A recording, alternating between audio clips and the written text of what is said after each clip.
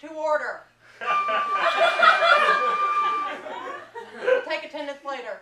But for now, I want y'all to enjoy this beautiful campfire and the sound of the night.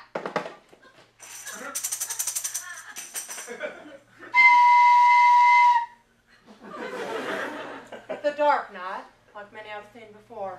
But I don't want y'all to worry. You're one of the best camp leaders we got, okay? I've been doing this trip since I was 8 years old. Know these woods like the back of my hand.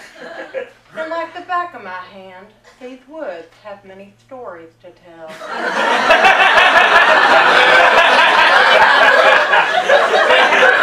Yes, I know you're 8-year-olds, not idiots, so I won't lie to you. Some say these woods have eyes.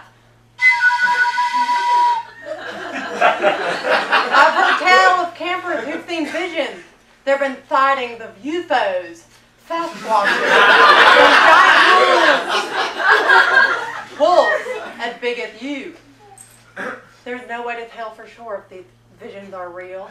We have only the tales handed down from campers past. I'm sure y'all have heard the story of Bartholomew Barnes, the young camper who decided to stay up past his bedtime and venture into the night. He was about your height, wearing shorts like you are now. Thought he'd be really cool and stay up all night acting like he was a 10-year-old instead of an 8-year-old. But hope he felt pretty cool in the last moments he was alive before having his face ripped off by a bear.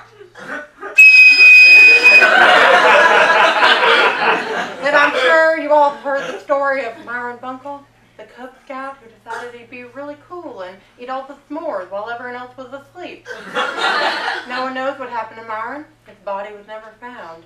But legend has it that from too much chocolate, he ventured off into the night and had his face ripped off by a bear! Charlie, don't touch that, it's hot.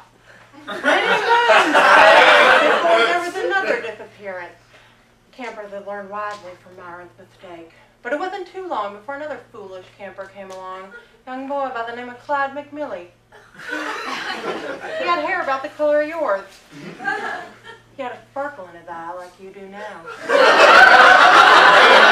He thought he'd be really cool and drink way too much Kool-Aid right before he went to bed, then end up peeing all over himself in the entire tent. Okay? So no one knows what happened to him, but you know, the elders say there's a pretty good chance that he ended up having his face ripped off by a bear! Campers, consider yourselves warned. These woods are a dangerous place. They're filled with ghosts, ghouls, and other scary stuff. The best way to be safe is to stay in the tent, not drink too much Kool-Aid, and keep applying your bug spray because that defends against zombies.